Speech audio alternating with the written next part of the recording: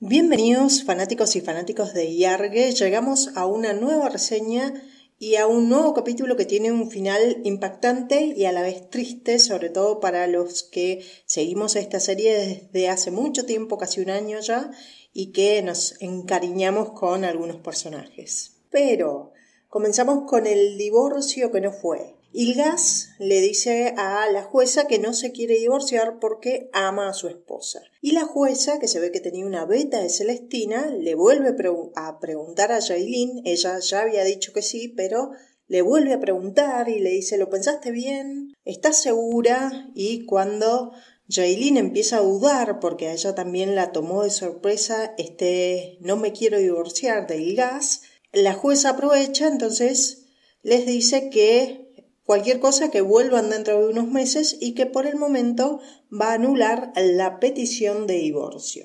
Y cuando salen de la oficina, Ilgaz le dice que va a pelear para recuperarla y que si luego de unos meses no lo logra, entonces que sí va a acceder a firmar el divorcio. Aunque convengamos que Yailin no se hace rogar mucho porque primero le acepta que la lleve en su auto, después le acepta ir a comer y finalmente le acepta pasar la noche juntos, así que reconciliación. La reconciliación se produce más pronto de lo que esperábamos y los tortolitos vuelven a ser un matrimonio. Pero para que esta reconciliación sea duradera y los caracteres de ambos no vuelvan a chocar y a provocar roces en la relación, ellos acuerdan que van a mantener el ámbito laboral completamente fuera de la pareja. Yailin no va a meter las narices en el trabajo de Ilgaz, no le va a preguntar absolutamente nada de sus casos y por su parte Ilgaz tampoco va a intentar torcer o influir en las decisiones de Yailin. Cada uno va a ejercer su trabajo de forma libre e independiente y ninguno se va a meter en la vida del otro en el ámbito laboral. Y menos mal que llegaron a este acuerdo porque de lo contrario, horas después se volvían a pelear porque Yailin se las vuelve a mandar, vuelve a hacer algo ilegal a espaldas de Ilgaz. Ella termina enterrando el fiambre de Özge por cosas del destino. Özge le termina contando lo que había hecho y ella, para ayudarla, intenta tapar el homicidio o por lo menos intentar que no vinculen este caso con Özge. Y de paso y porrazo mete a Osman en el medio. Aunque esta vez a mí me parece perfecto lo que hizo Yailin porque el asesino del querido Rivdan no merecía piedad, merecía terminar como terminó. ¿Y qué es de la vida de Yekta? Él se convierte en el abogado defensor, pero no de los mafiosos, sino del empresario que salía en el video. Este empresario era un ludópata que debido a esta adicción había terminado en los casinos de los mafiosos, pero no había participado en el homicidio que figuraba en el video, sino simplemente estaba de espectador. Pero a pesar de la utilidad del pendrive, Ilgaz está furioso con Yekta porque recordemos que él lo había ido a ver cuando la vida de Daphne estaba en peligro y primero le había suplicado y después, en medio de la bronca, lo había amenazado porque quería que él le diera algún dato que le permitiera encontrar a su hermana. Y en ese momento Yekta le había dicho que no sabía nada. Y por primera vez Zorrin resulta inocente porque en realidad él no sabía nada, él no tenía este pendrive, pero su retoño le tiró el fardo para limpiarse él y a costa de manchar al papaíto. Entonces, por eso Ilgaz está súper enojado. Y hablando de Roma, vemos en este capítulo un duelo de machos, un duelo entre el marido de Yailin y el admirador que le salió, entre Ilgaz y Omer. Omer pincha a Ilgaz y le dice, no me agradeces, refiriéndose al pendrive, por supuesto. Pero Ilgaz le dice, tú no me agradas, le contesta secamente. Pero el retoño no salió rápido y le dice, no importa, Lo importante es que a Yailin sí le agrado, así que Ilgaz está con la vena inflada, no quiere saber nada, que el retoño deambule alrededor de su princesa y se lo hace saber a Yailin.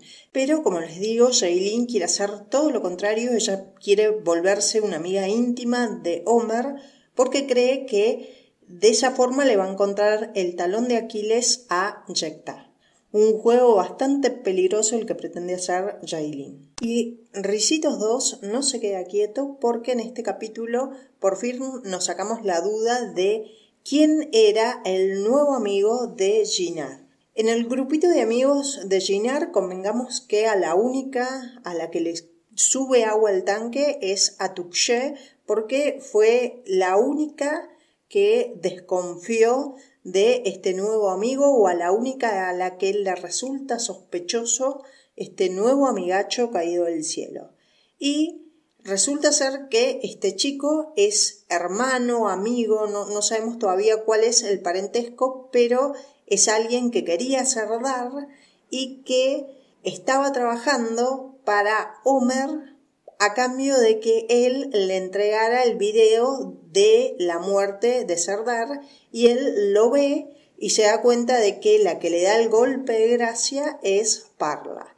Así que ahora se supone que todo su odio y toda su venganza va a estar dirigida a Parla. Ahora pasamos a la pobrecita de Osge, que la dejan vestida, alborotada, viuda y agarra por primera vez en su vida un arma, dispara y tiene un tiro certero porque termina mandando con San Pedro a un hombre que resulta ser ni más ni menos que el hijo de Igor, o sea, el hijo de la cabeza de esta banda de mafiosos. O sea que a partir de ahora la cabeza de Osge va a tener precio porque es obvio que los mafiosos van a querer vengarse. Y para colmo, todos los intentos que había hecho Yailin para cubrirla no surten efecto porque primero Ilgaz había empezado a desconfiar de Osge o había empezado a intuir que tal vez venía por ahí la mano y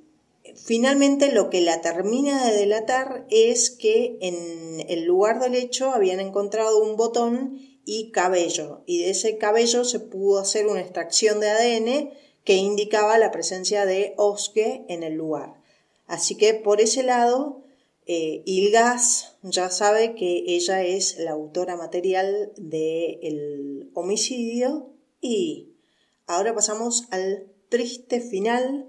Se nos fue Pars. Pars estuvo desaparecido en acción durante todo el capítulo, no contestaba el teléfono, nadie sabía dónde estaba.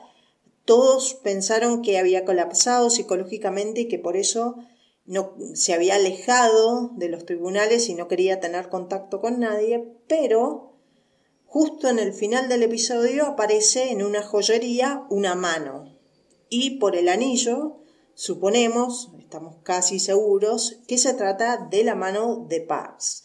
Es decir, que en algún lugar Pars ya estaba alimentando gusanos. Y lo que se me ocurre a mí es que al principio del episodio, cuando allanan la casa de los mafiosos, encontraron 2 cuerpos en el jardín y uno era reciente.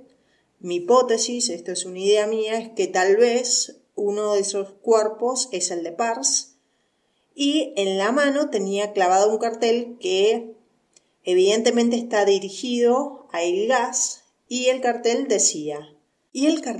decía, de a uno todos tus seres queridos, es decir, que iban a empezar a dar de baja de a uno a todas las personas a las que Ilgaz amaba. Y bueno, chicas, con esto terminamos la reseña de hoy. Es una lástima la partida de Pars, era un personaje muy bueno en la serie, pero bueno, son cosas que pasan. Si les gustó el video, por favor déjenme un like y suscríbanse al canal. Muchísimas gracias por escuchar, les mando un abrazo grande y nos estaremos reencontrando en algún otro video.